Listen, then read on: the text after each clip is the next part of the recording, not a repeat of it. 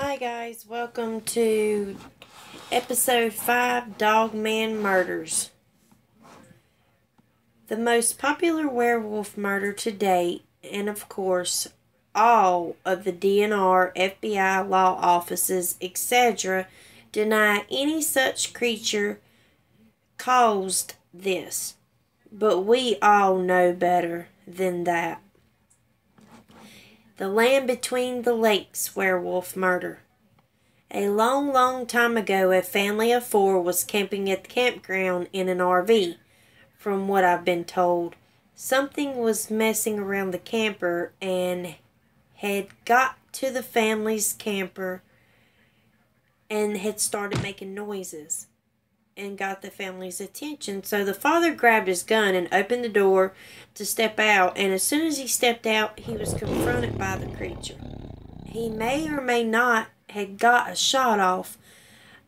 I'm not sure, but the creature apparently grabbed him right in front of the RV door, causing the door to remain open, and the dad was trying to fight the beast off, and the mother and child hiding in the bathroom. The mother, not realizing the door had been left open, stayed in the bathroom waiting for her husband to tell her to come out. Only the footsteps she heard wasn't her husband's. The creature got to her in the bathroom and slaughtered her. Blood everywhere. Tore her to pieces. Apparently, the little girl got away and ran, but unfortunately she did not make it far. The creature got her. The police were on scene the next day and found the man and woman ripped to shreds. They didn't realize about the kids until they noticed in the suitcases children's clothes were packed. And they seen little girls' clothes in and around the campsite. So they searched the area. About 60 feet from the RV, they found her. Well, what was left of her. She was up in a tree about 25 feet high. Her feet and fingers were eaten. One leg and one arm was gone. She had her clothes ripped off and dangling in the tree limbs. Her back and stomach had been eaten also. She had one sock on.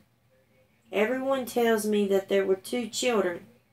One person told me it was a boy who was killed in the RV right after his father ripped to shreds on a bed, but I have not found any other evidence of that.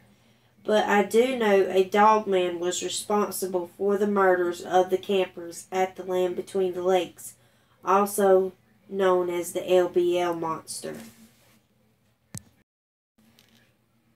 The bow hunter killed at the Land Between the Lakes. A bow hunter's campsite was found torn to shreds when a sheriff went to check on him after he did not return home to go to work. So his wife called and had the sheriff go because she knew something was wrong. The sheriff found his truck and realized his windows had been busted out and the seats were shredded as if a bear got locked in. His campsite was destroyed. His tent was shredded. Everything was destroyed as if a bomb had went off. It appeared there had been a struggle. The sheriff knew how to read prints and track animals and could tell there had been a struggle of some sort, so he followed the path. Grass messed up and so on. He came into this field where he found the body of the hunter, devoured and mutilated so bad he thought a bear had got him.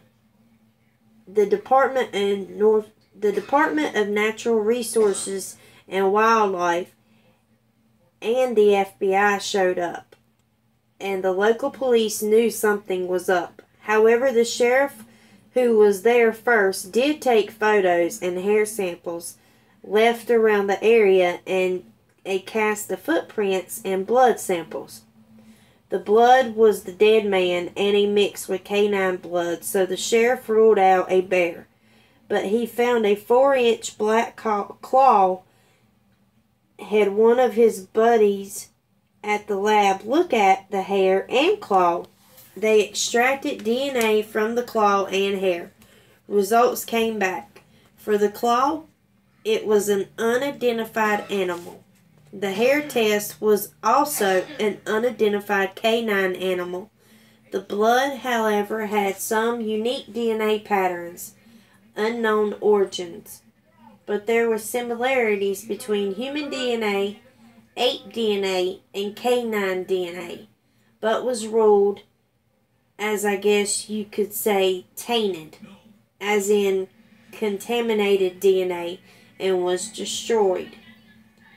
Yeah, they knew what they had, werewolf DNA.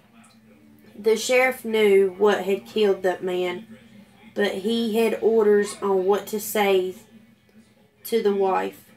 But there was witnesses to the murder before the sheriff got there, and I found them. A werewolf killed that man, and they seen it. They wanted to help, but it was too late. The saddest thing, the man had hunted there every year and only had a bow with him. So you and I both know he didn't have a chance in hell. The bad thing is his wife will never know the truth, and I really hate that. The man was killed by a werewolf, or a dog man, as you would say. I mean, come on, can't we acknowledge his killer?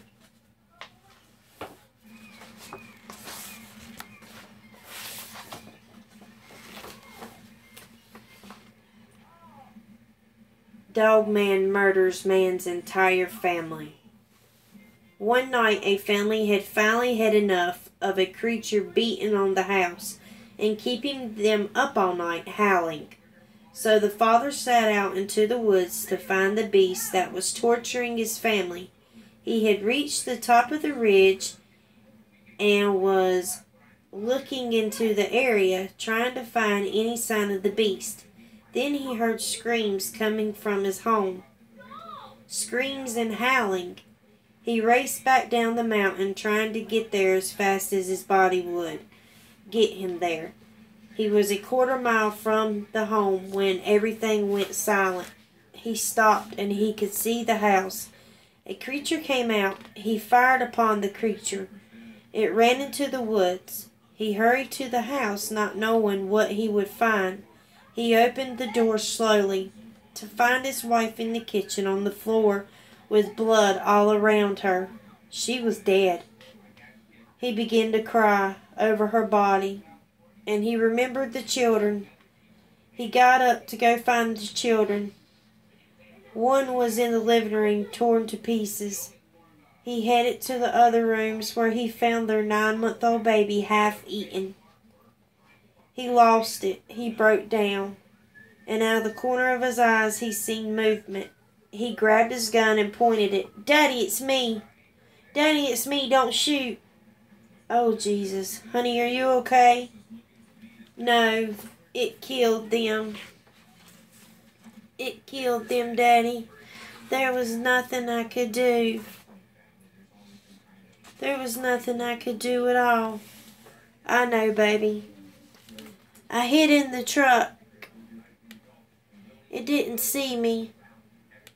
"Good, sweetie. I'm glad. I need you more than ever now, girl."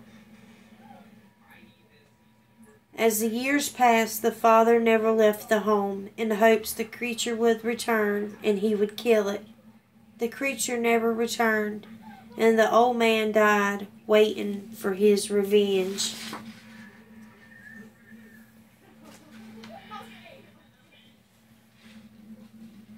The old lady in her home. There was an elderly lady in her 60s who lived alone. She had dogs of her own, and people did check up on her. Late one night, her Doberman needed to go out and use the restroom, so she unlocked the door and unlocked the doggy door and let him out. She always left the doggy door unlocked while her dog was out. She was sitting in her chair drinking tea when she heard her dog come back in. She got up and went and locked the doggy door, as she did every night. She called for her dog, and she heard him come up behind her, and she turned around to pet him. And it wasn't her dog. It was a monster. It was a 6-foot Dogman in this woman's home, face to face with her. She screamed and ran, and of course it chased her. She gave it all she had, throwing everything at it, dishes, knives, lamps, everything. Her dog came in and attacked the beast, giving his master time to escape. The woman ran to her door and tried to open it, and for some reason she couldn't. Realizing she didn't lock the doggy door, she locked the main door. So she ran to her bathroom and locked the door. She called her neighbor, and they were on their way. She called the police. They laughed at her and said, "Yeah, okay, call when you have a real emergency." Aggravated, she hung up the phone, and bam! The Dogman was at the door trying to get in. It almost got in, and she heard the horn blowing. The Dogman stopped. She heard it run down the hall, heard it trying to tear the door down. "Don't get out of the car," she prayed. "Mom! Mom!" She could hear her son yelling, "Get back in the car! It's a Dogman! Go back," she yelled and screamed. She heard it still in the house trying to get out the door. Then all was silent. Oh no, it's going through the doggy door. Her dog was not barking. She slowly opened the door and ran into her room and grabbed a shotgun and her 45, and she heard her son screaming. The guns were loaded. She ran out the door, and there it was on top of her son, eating and slashing him alive. She shot the creature in the head with a shotgun. When it spun around, she shot it in the face with a 45. To her surprise, it screamed and ran off. It didn't kill it. "Oh my God," she said. "Son, get up. Get up, son." She ran in, got the phone, called 911, and told them someone was dying. Come quick. Her son was barely alive when they got there. They asked him what happened, and all he could say was Dogman. Dogman. It was the Dogman that got me. They took the old lady's statement. She told them the entire story. And of course, FBI shows up. So she told them. They believed her and even told her not to tell a soul or there would be trouble. And she thought that was odd. "Okay," she said to the agents. DNR showed up and stayed weeks on her land watching for it. But they never gave her any information on what it was. It was like they were secretive about it, and that they knew what it was. But we all know DNR do not come and stake your land out unless there is actually a problem. We know, and they know we know, what this thing is. The old lady's son died 2 days later from internal organ damage and bleeding and infection. How do you tell people your son was killed by a werewolf? And she blames herself. If she hadn't have called him, she feels he would still be alive. But it's not her fault. Her son died protecting his mother, as any child would do. But the mother feels she should not have called him. And I'm sure if he had it to do over again, he would do it again. You won't find the story in the newspapers or police reports. She had even created a page for him explaining the truth, and somehow it was removed. So she uploaded again, and someone removed it. She fears she's being watched. The kids playing on a construction site in California. Two brothers were playing in California on a construction site, making videos and doing documentaries. It was near their home. One brother was 9 and the other was 13. The 9-year-old found odd tracks and decided to follow them. The other brother was ready to go and said, "I'm leaving." So he did. The 9-year-old said, "I will catch up with you." The 13-year-old returned home and his father asked, "Where is your brother?" He said he would catch up with me. "Hell no. Watch your brother. Let's go get him." The father and son returned to the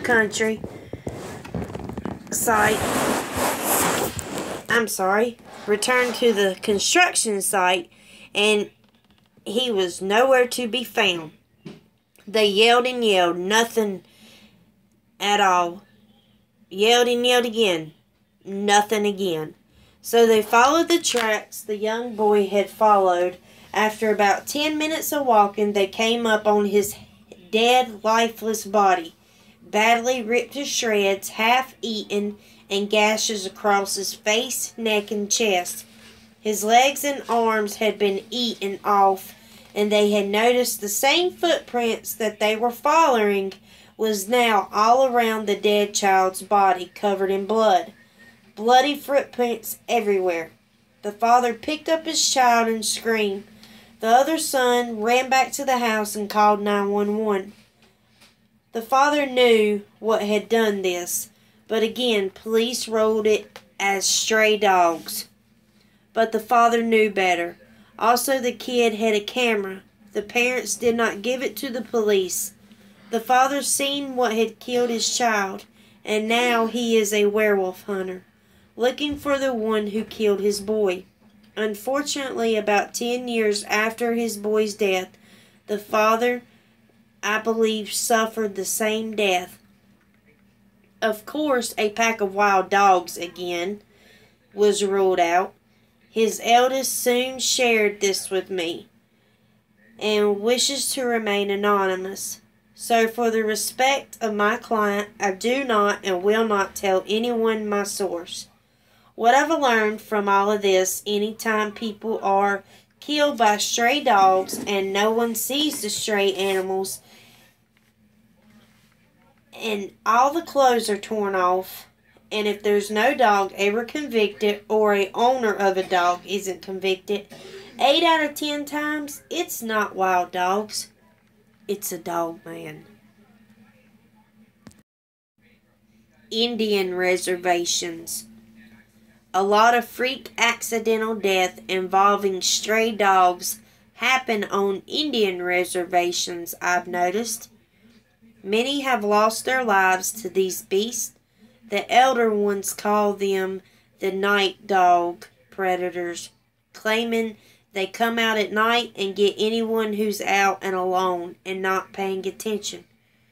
People, more than likely, that are drunk, high, young, or even paralyzed in a way that makes an easy meal.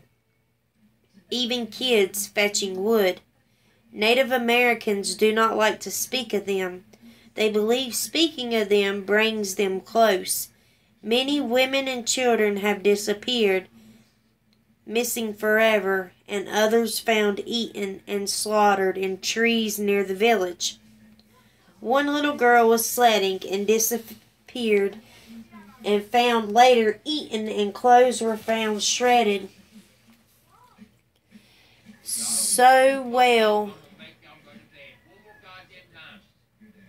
so whatever is eating them does not like the taste of clothes. Others found dead is drunk women and men. Again, all blamed on wild dogs. And there's never any witnesses that ever sees or hears anything.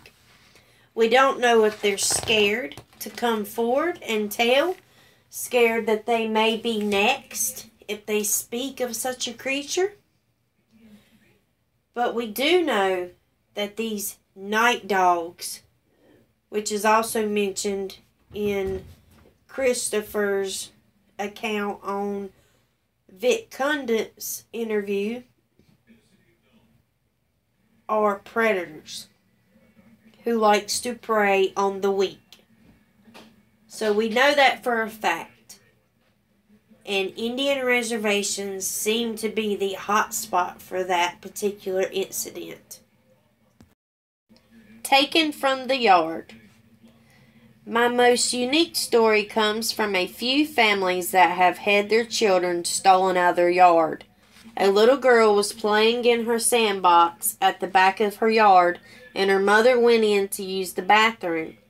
No more than 5 minutes later, the mother returned and the little girl was gone.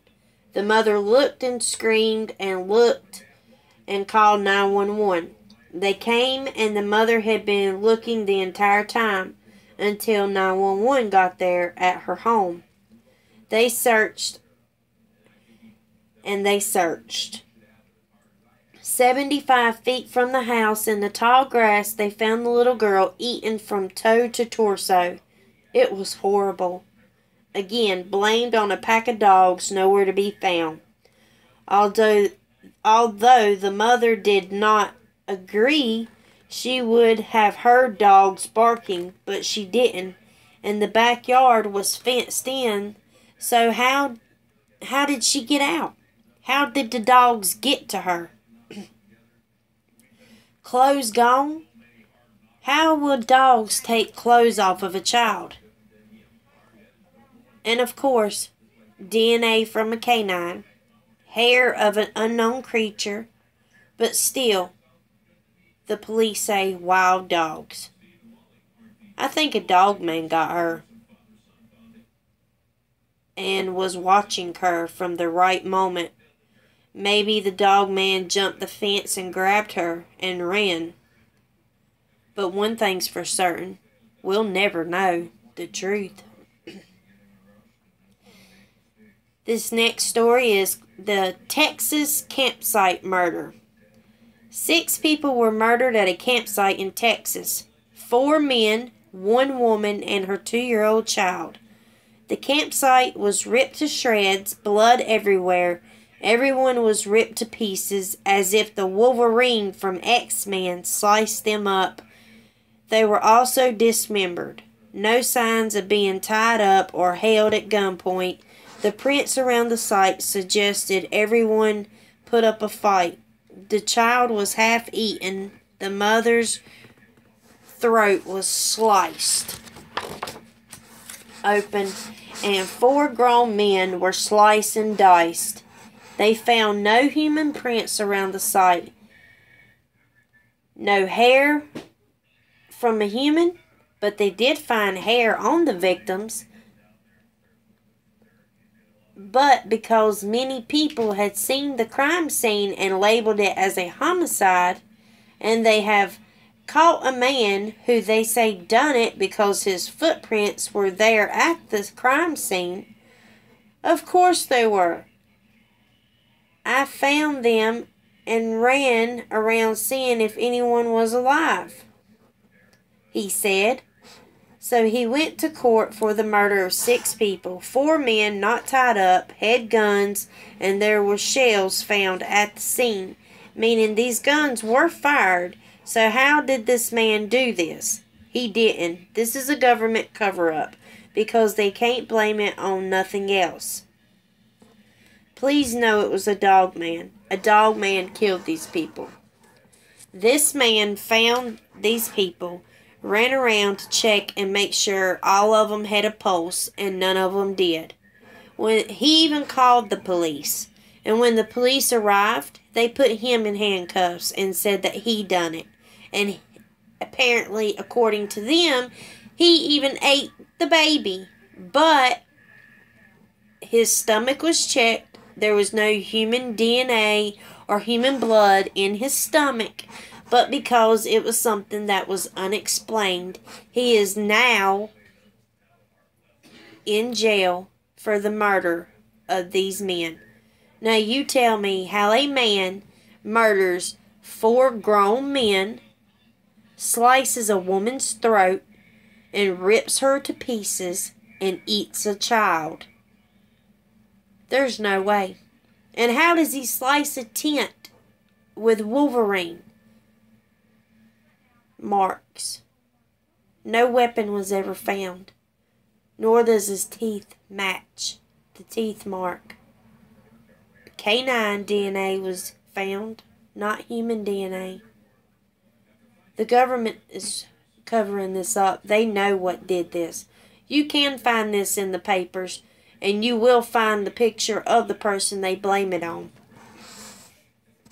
I totally do not agree with this. This makes me the angriest. They're blaming people for Dogman murders now.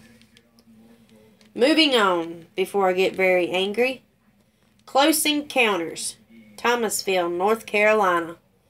A mother and child were home alone and heard a loud bang. The son noticed the door was being ripped off, so he ran to the door and listened. The screen door finally came off, then the door began to shake wildly as if an earthquake or a train was about to run through. "Mom, help! Mom, help!" She came, seen what was going on. "Help me!" We held the door, and the force was crazy. It was growling and howling. It sounded like a werewolf. My mom ran to get the pistol. "Hurry, hurry, it's getting in." It hit again, and it hit again, and it hit again, and the last time it hit, it got its hand in. Only thing I could do was stand there against the door, and I said, "Oh my God." It was a human hand with 4 to 5 inch claws. Black claws. It looked like it had been digging in dirt. "Get the gun, hurry." She came back, and it stopped. It seemed to know when I said, "Get the gun," what a gun was. I never will forget that. It still scares me to this day. We never had any problems again, but it tried to force its way into our home. And we wasn't even doing anything. It ripped our screen door off its hinges. It opened our screen door and ripped it off. And it almost got into our home. Had I not had been quick enough to stand and hold the door, it would have busted right through the door. If my mom had not got the gun when she did, it would have got in the house because it got its hand in, and I will never forget that hand. It looked like a werewolf hand. 3 of the middle fingers were a lot longer than the other 2. It was crazy. I did peek out on the front porch when it stopped. It was a werewolf. I seen its face. The porch light was on. I didn't tell my mom, but we moved the next day. I lived in Thomasville, North Carolina. Now I live in an apartment behind a gated community with a lot of lights and a security guard. Well, I hate to tell you this, hon, but werewolves are known for jumping fences.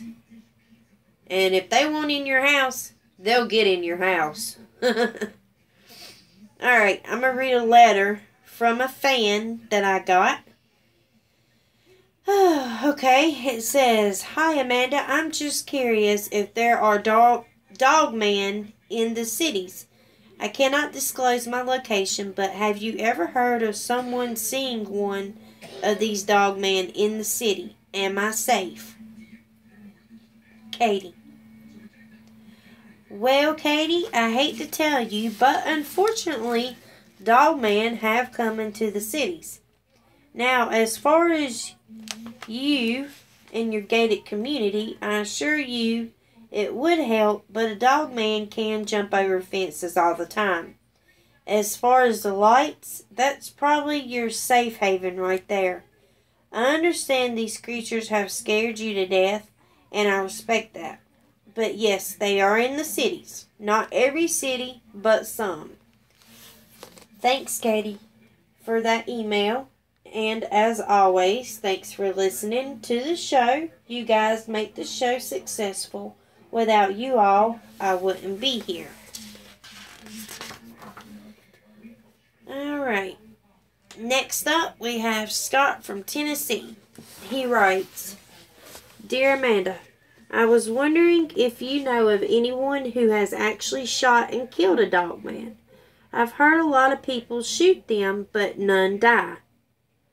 Well, Scott, I have not witnessed it myself personally, but I have heard of it. On Vic Cundiff's show, Dogman Encounters, there was a boy with two uncles, and apparently they are werewolf hunters, I reckon, and they had a problem with one coming up to their home. So they set bear traps at every window, and they got it. It screamed like nothing they had ever heard. The uncles put the child in the bathroom and went outside and put about 100 rounds each into this thing. It was dead. The entire body was pulverized like hamburger meat. And the uncles gathered the boy, and the boy, who is now a man, said that he got to check it out. However, instead of turning the body over to the authorities, they decided to cut the head off and place it on a stick and tear the limbs off and place them all around the edge of town. This was their theory on how to keep the others from coming into town. Needless to say, it did work, as far as I know. So I have heard of one being killed, but I've never seen it with my own eyes.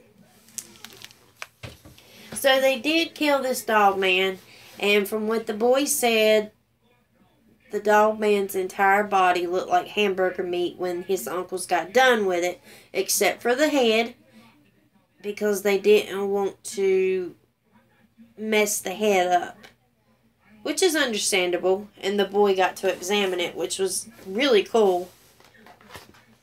So I guess that's all we have for tonight.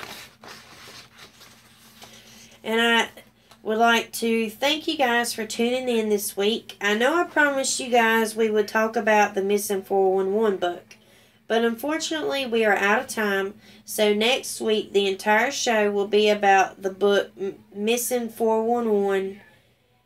Also, I wanted to let you guys know that I am trying to start up a radio show about dogmen. So it's in the works. Also, I am designing Dogman Stories t-shirts and long sleeve shirts and hoodies. So if you're interested, please send me an email or a text or give me a call. You can email me at dogmanstories@gmail.com. The cost per t-shirt is $12. Long sleeves are $15 and hoodies are $25. This is a non-profit price. We are just using this for the upkeep of the radio station and the show. And we can show the world we believe in Dogman. So, guys, until next week, be good, be safe, and I will be back. Also, guys, before I go, I want to tell you guys of a contest right quick. For all my friends and fans, there is a contest I'm going to have for you all. On episode 10, I will announce the winner of this contest.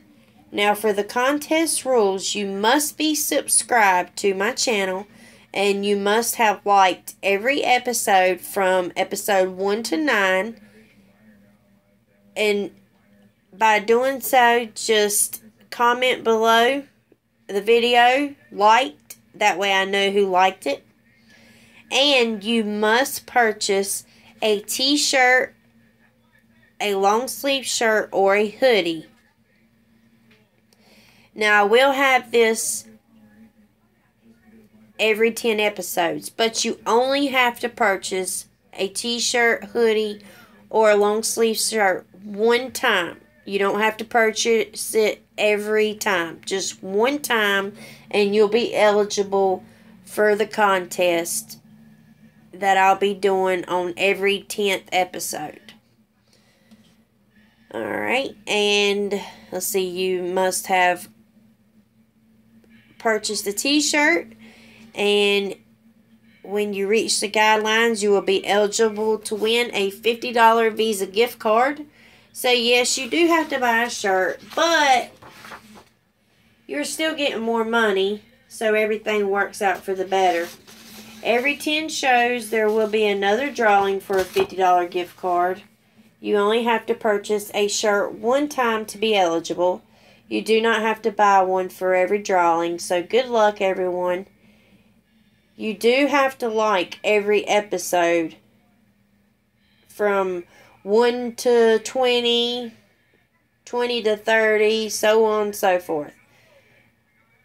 So guys, I hope you enjoy the shows, and if any of you want to share your story or get in touch with me, feel free to call me at 336-781-3040 or email me at dogmanstories@gmail.com. Also, check out our Facebook page, Dogman Stories Community, or my Facebook page, Amanda Lawson. And again, the Dogman Stories phone line is 336-718-3040 or 336-781-3040. And the email address is dogmanstories@gmail.com. Thanks, guys, and I'll see you next week.